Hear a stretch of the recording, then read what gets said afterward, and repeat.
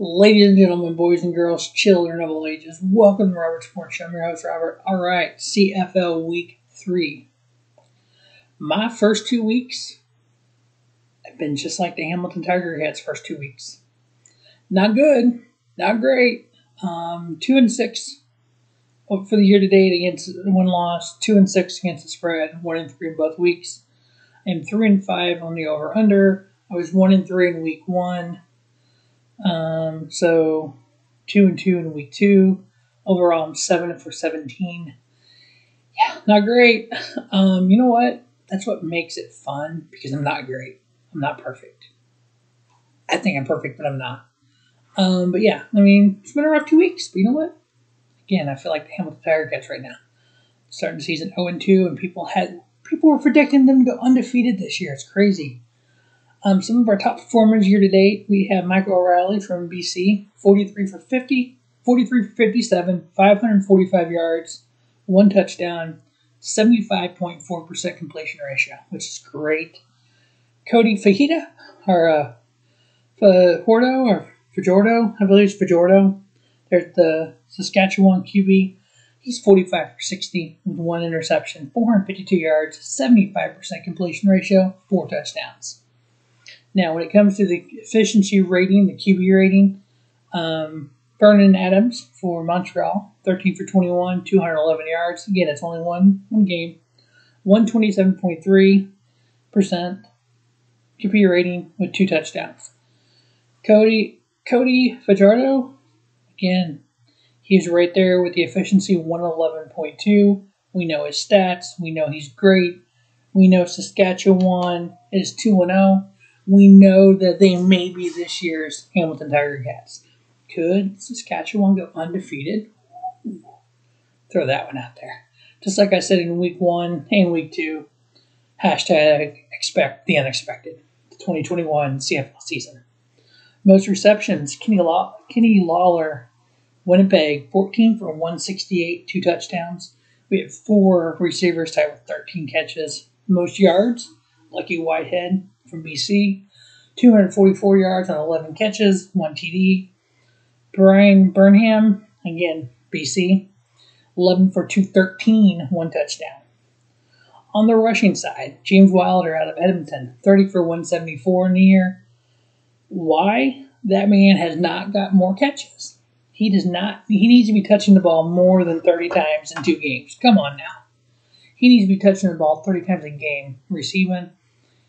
If you're new to CFL, he's kind of like the Marshall Faulk out of the CFL. He's a double threat, but you got to use him in that way. Brandon Oliveira, Winnipeg, 35 for 155. Best average yards per carry with at least 10 attempts. So several guys got 1 attempt. I'm not counting those. With at least 10 attempts. Cody Fajardo out of Saskatchewan, he's got 12 carries, 92 yards, 7.7 average. What can't he do, right? Everything but catch the ball. John White of Toronto, 21 for 139, 6.6. Most offensive plays year to date, Winnipeg 155. Most yards, BC 818. Most points, Saskatchewan 55. On the few side, fewest plays, Ottawa 660. That's only 1 game. Is that 2 games? That's only 1 game. Hamilton is the fewest with 2 games, the 134. Fewest yards, Ottawa 94 with the 2 ones with 2 games, 437 by Hamilton. Fewest points, Ottawa with 10. Hold on. Take that back. Ottawa with 16. My bad. Hamilton with 2 games with 13. Normally, I'll be going over my fantasy lineup because I've been doing fantasy on CFL website. I forgot to write the players down. So I'm in the official Atlantic Schooners League. I'm 34th overall out of 82. I've got 123.4 points. The leader currently has 198 points. If you look at it in the description, I will have my team listed there as well. I forgot to write it down for the video. So let's get to the games. Game 1. Edmonton Elks 0-2. They had a close loss to Ottawa, 16-12. Then they lost to Montreal, 30-13. The Elks aren't looking good this year. They do have 8 players on the injury list. They have scored a total of 391 yards. While BC, the Lions, are 1-1. They did almost came back and won against Saskatchewan 33-29 in week 1. They beat Calgary 15-9 in week 2. They do have 10 players on the injury list. They have scored 434 yards. They have gained 435 yards of offense this season. Current line of this game is the home team BC favored by 4.5 for the 46.5 over/under. Edmonton is doing nothing for me to pick them. So I'm picking BC to win, straight up.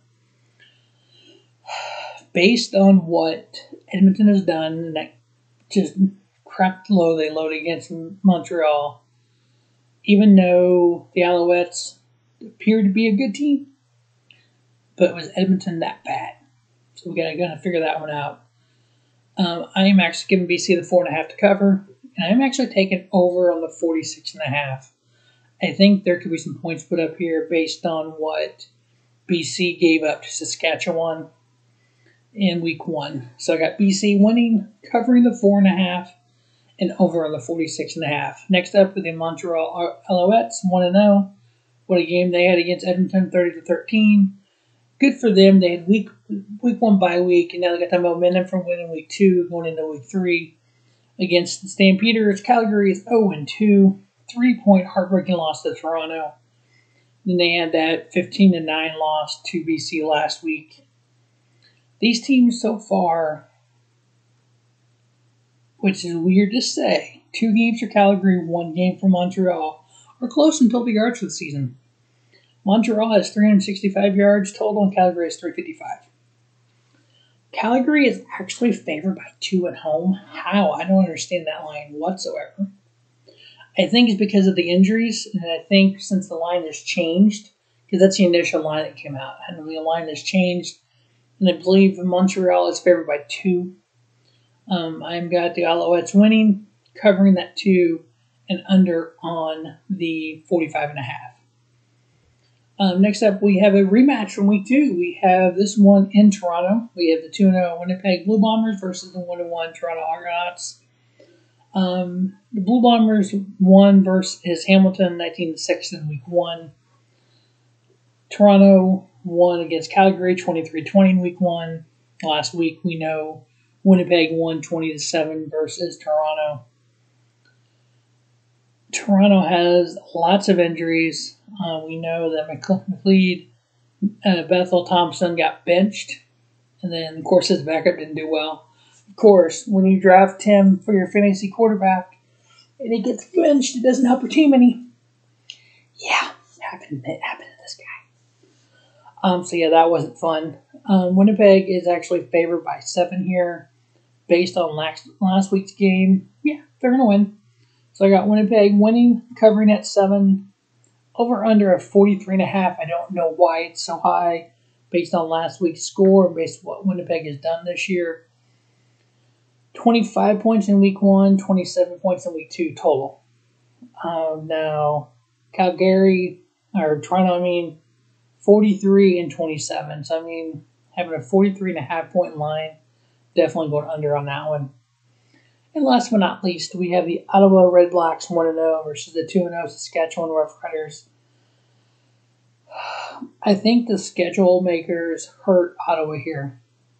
They came out of the gate good, winning versus Edmonton 16-12, then they had a bye week. That bye week can definitely kill your momentum there, while Saskatchewan beat BC 33-29, then beat Hamilton 30-8.